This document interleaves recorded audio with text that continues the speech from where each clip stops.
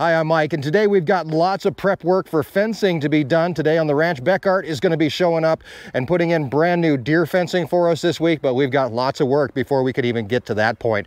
So stick around. This is Our Wyoming Life.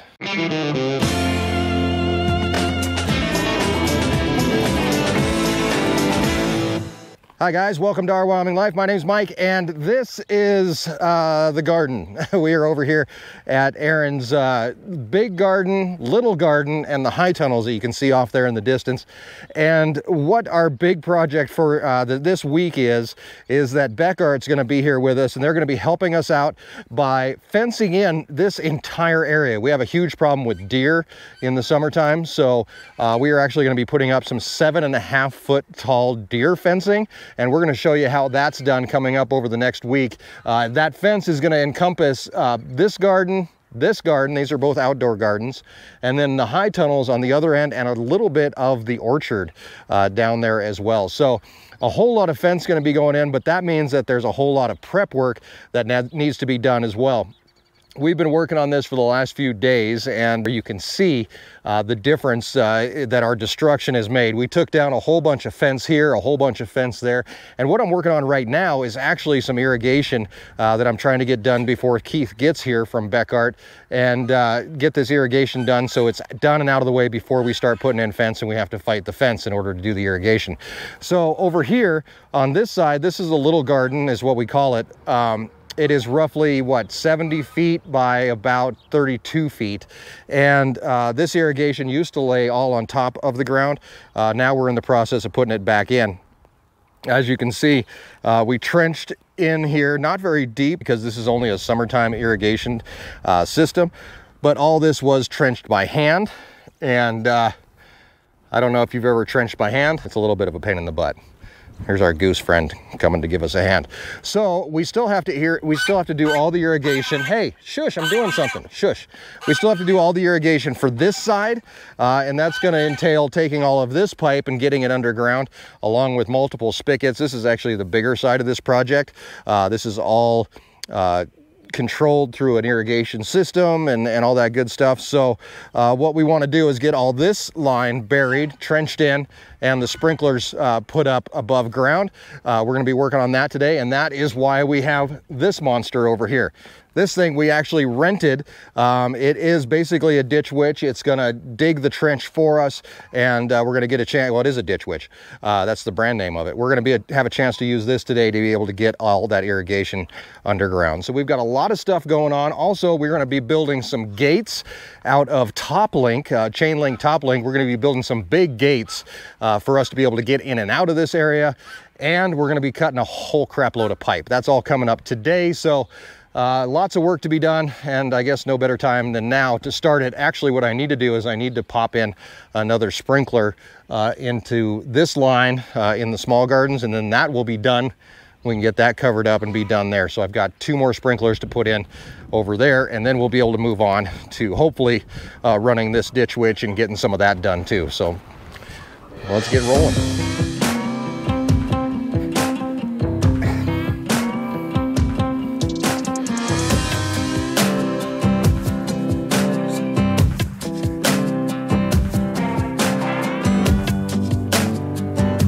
Okay, so this is super simple. We've got our sprinklers on a riser on a T, which is just gonna go right into this line. I've already went ahead and put it all together with pipe sealant, or whatever it's called, that white goopy stuff that ends up all over your hands. I'm gonna go ahead and just put these back in. You wanna cut the line and drop these in. We already have our length down. We measured, we found center. We'll be good to go. So we can just put these in really quick and then be done with this side of the garden and then get onto the trencher. There is still going to be some water in this line, but at least turning off the water saves us from getting sprinkled. Bad things happen. All right. On this kind of stuff, I actually really like to use hose clamps on this poly, just because it does seem to work a little bit better. You can use these little clamp things, and I've used those in the past too. They work just fine. I just like hose clamps, because if you do screw up, you can take them off relatively easily and fix your mistake. person knows we never make mistakes, do we? Oh, just like that. I forgot to put the hose clamps on. So polyline seems to be the cheapest for me for irrigation. You could use PVC. Problem with PVC is it's going to get brittle over time. This stuff doesn't seem to do that. Also, it stands up to winters just a little bit better if there happens to be a little bit of water left in the line at the end after we blow it out for wintertime. It's not the end of the world. This stuff seems to have a little bit more stretch and that kind of thing to it. Another quick tip here that I like when you're using hose clamps is that I use 2 hose clamps on each connection, and I face them the opposite direction so that you're able to get to both of them just like that. Very simple. All right, we'll just hook up the other side here. There's our hose clamp.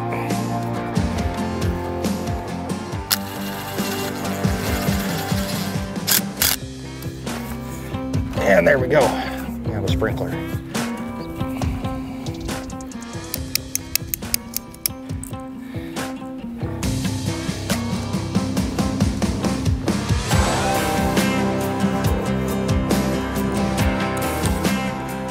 Okay, all the sprinklers are installed, so this garden is ready to test.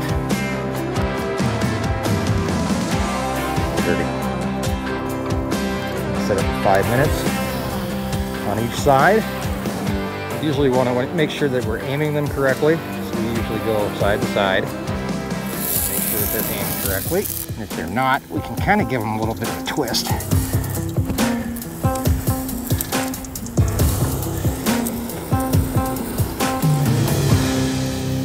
Okay, so the one thing we have to deal with all the time here is wind, and that's why there's so many sprinklers on this little garden. There's 6 different sprinklers just to cover this little bit of area, and that's because sometimes the wind will be blowing this way, sometimes it'll be blowing that way, and it's always going to affect how this garden waters. So we want to make sure that everything gets watered every single time. So there's 3 on each side, plenty of space, 30 feet in between each sprinkler. And it's plenty of sprinklers to make sure that this thing gets watered completely as it runs through its cycle. Okay, speaking of cycles, let's head on over here. We're gonna get this ditch witch fired up and start putting some of this line in the ground. So while I had to rebuild Erin's little garden completely, the big garden is already pretty much set up. There's a couple little things we have to do over there, but for the most part, irrigation's already done. We just have to dig a trench and lay it in. Trenching, by the way, a lot more fun when you've got a trencher.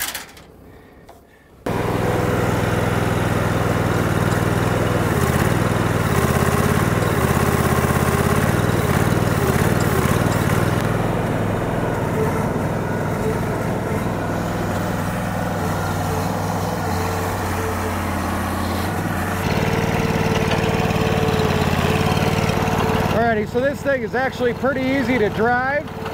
If you do have to do trenching, this is probably the way to do it. Nobody wants to dig anything by hand, but we're gonna just kind of get to work. We're gonna go for an 18-inch trench and see how well we can get that done, and hopefully this goes smoothly.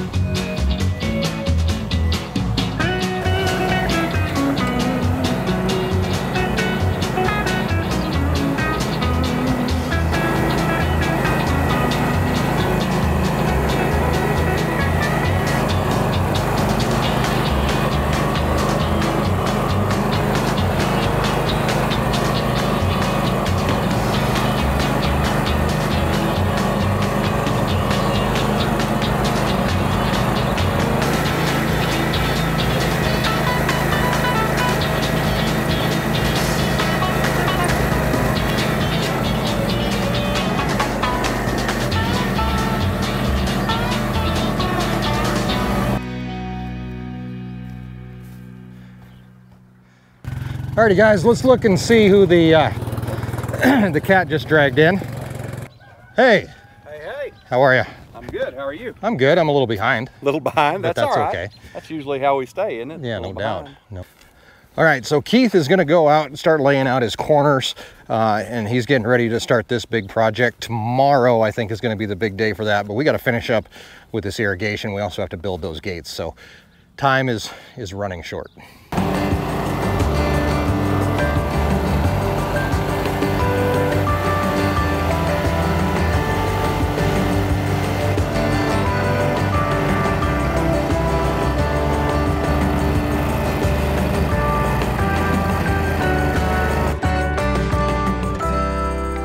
Alrighty guys, so we've got a little bit of a wait. I got to go back to town and get some more parts to be able to finish up that whole irrigation thing, which is the story of my life. But we're going to head into the shop now and work on this gate, which we're building entirely out of top link for chain link. It's just a piece of galvanized steel, pretty thin. I think it's 1 3/8 inches. And we're going to use that to make a frame that we can use over around the gardens to be able to make these big old gates that are 7.5 feet tall, and the deer can't get over, because we've ran into that in the past where we built gates that go into taller fences. The deer just find the gates. So we're going to try to outsmart them just a little tiny bit.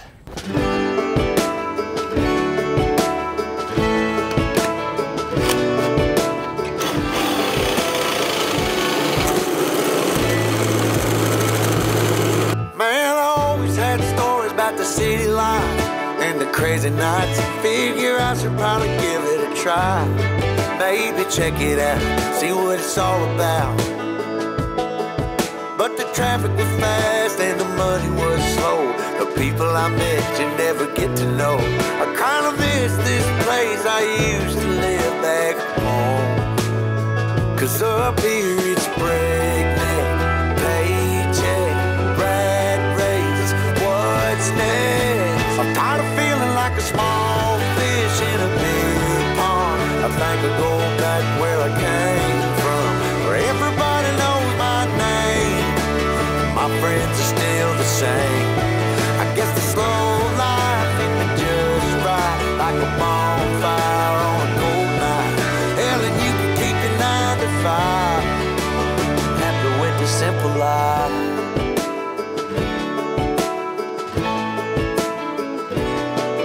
Yeah, I ain't here to try to change your mind, trying to save your time, in case you're thinking about breaking out the bucket list. Girl, you can skip this funny business, cause up there it's complicated and overrated. Down here everything is understated.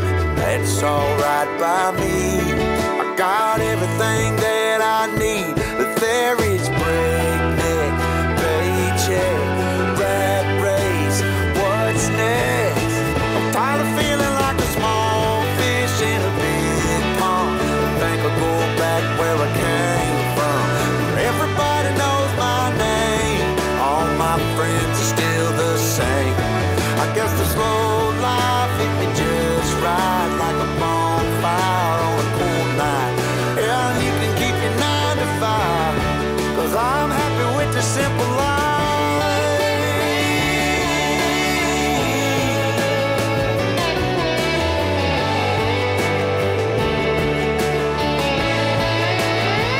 Tired of feeling like a small fish in a big pond. I think I'll go back where I came from, where everybody knew my name, and all my friends are still the same. I guess the slow life hit me just right, like a bonfire on a cold night. Hell, you can keep your 9 to 5, cause I'm happy with the simple life. Oh Lord, you can keep your 9 to 5.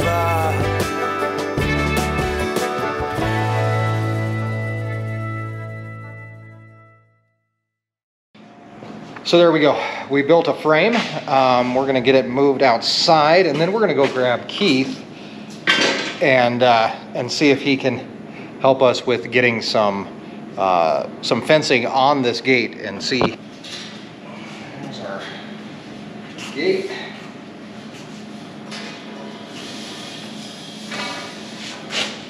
get it moved outside.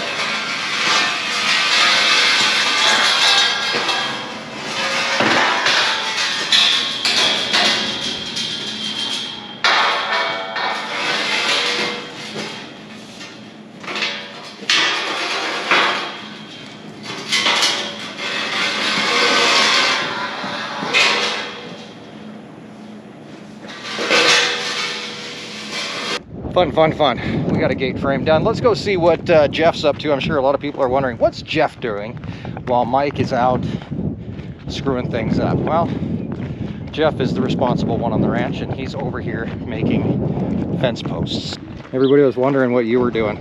As little as possible. So I think, well, yeah, there's that. So you've been cutting fence posts. Now this is a list that Keith sent us well ahead of time because he's really prepared. That's right. To give other people work. But he sent us a list, a cut list. How many total feet of pipe do you think you cut today? Well, I'd need a calculator because it's a lot. Actually, I would need a calculator. So you've cut 21 corner posts, 11 foot long, 12 kicker posts, 6 foot long, and 20 line posts that are 10 foot long. 200, 400, 500. A lot. 550 feet. 550 feet of pipe going into this project. Keith is over there beating the hell out of something. Let's go see what he's up to. And then I built a gate. And I screwed up an entire water system. So I'm glad you got something done. But I did build a gate. Keith is going to help us. You want to come help us put wire on a gate really quick? I can do that. All right, let me grab Keith and we'll see. We'll go see what he's up to. He's doing manual labor over there. I'm going to get started with the hardest post possible. The very hardest one, for sure. Did you find some concrete? I'm tamping that in. Oh, gotcha. I had to drive it at an angle because I can't get under it. Right, yeah, because this is where we're starting the whole thing, and this is, are we doing an H here? We'll do an N, headed that way. Okay. Well, I'll believe it when I see it. All this stuff is crazy, man. I've got a gate built if you want to put some wire on something. Cool, let's go do it. All right.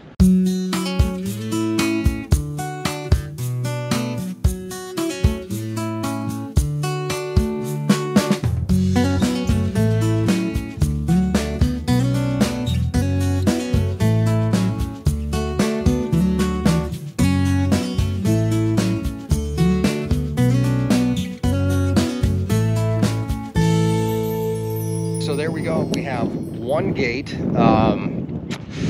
Yeah, we have one gate. We have a lot more left to do. So stick around. Over the next couple videos, probably we'll be finishing up this huge project that is going to encompass Erin's entire garden empire and hopefully keep the deer out.